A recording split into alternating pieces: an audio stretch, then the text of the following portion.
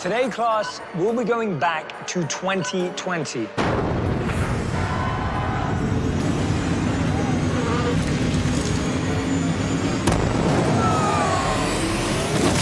History class has begun. What happened in 2020? I'm glad you asked. Why was everyone wearing masks? Let's go back to the start. The world was hit by a deadly pandemic, difficult to understand by any academic. It made you cough, lose your smell and taste, gave trouble breathing, bluish lips or face.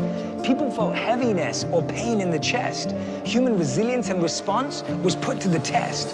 First there was anxiety and then there was confusion. We couldn't hug, handshake or fist bump until a solution.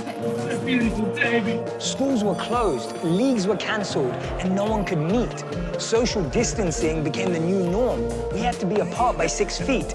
We couldn't get in line at concerts, but we stood outside stores. Billions were stuck indoors, finishing Netflix and getting bored. People had to work from home. It was the new normal. We wore sweatpants on Zoom, only the upper half was formal. What's Zoom? It's a thing. Never mind. People couldn't travel abroad, so they pursued the journey within. People danced on their roofs and bedrooms without any rhythm. People lost their jobs and started to pursue their passions. People used their passions to serve others and make things happen. We started celebrating heroes like nurses, doctors, and people on the front line. Everyone would clap and cheer to them all at one time. It affected people's wealth and their mental health. But then people started taking care of themselves. They practiced yoga, music, and meditation. They started to support each other across the nation. People raised money for those in need and gave up their salaries. They danced online with the world, and then they danced on their balconies. See, no one saw it coming, and no one could see it leaving, but people became much more grateful just to be breathing. Hundreds of thousands of people died. May they rest in peace. Let's send love to all their loved ones to hope their pain will ease.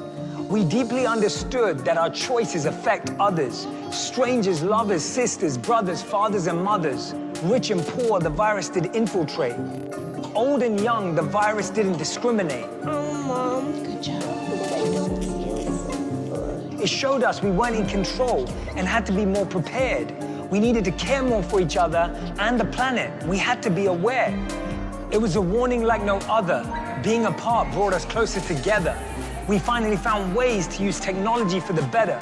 We became more mindful and we started to judge less. We developed kindness and tools for less stress.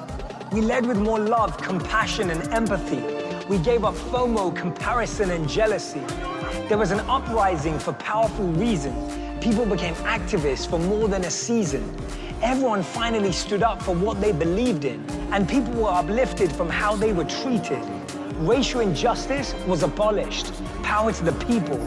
There were changes everywhere, from culture to legal. People realized their mistakes and started to amend. People empathized with the hurt and started to defend. So much pain was experienced in just 1 year. The pain wasn't welcome, but nothing else could have made the change occur. Pain makes us pay attention. It creates tension, but then makes us question. Not to mention, makes us learn new lessons. History class has ended. You may now take a 30-minute recess.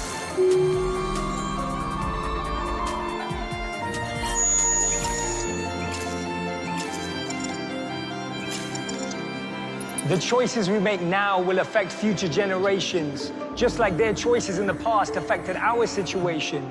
Isn't it great that our ancestors started a revolution so that we can live out their solution? 2020 was the year the world became one nation, so that today we can speak about it in celebration.